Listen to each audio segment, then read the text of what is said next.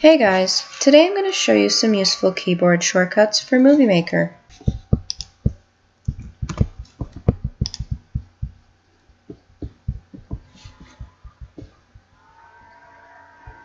The first one is Control-N, that goes to a new project.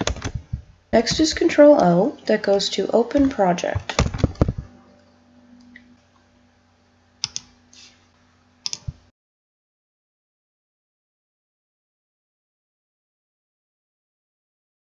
Next is Control-S, that goes to save project.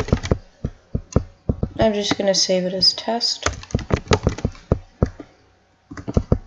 F12, or FN and F12, goes to save project as. Control-Z will undo, and Control-Y will redo. Control-A will select all, so that selects all the video clips or anything else that you currently have in your video project. Control-X will cut, Control-V will paste, Control-C will copy, and again Control-V will paste. If you press the delete key, it will remove the selected item from your video project. If you press M, it will split the video clip. If you press I, it will set the start point. If you press O, it will set the end point. If you press F11, or FN and F11, it will go to a full screen preview.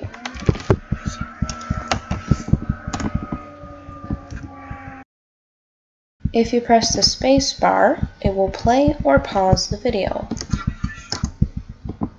If you press the J key, it will go to the previous frame. If you press the L key, it will go to the next frame. If you press the minus key, it will zoom out. If you press the plus key, it will zoom in.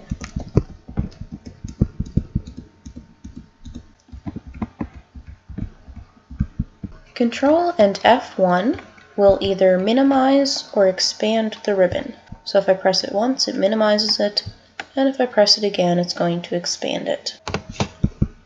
F1 goes to help.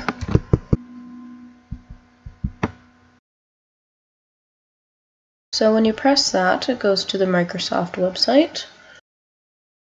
The last one is Alt and F4, or Alt, Fn, and F4. That will close the program. So those were some useful keyboard shortcuts for Movie Maker. I hope you guys enjoyed this tutorial, and I'll see you in my next video.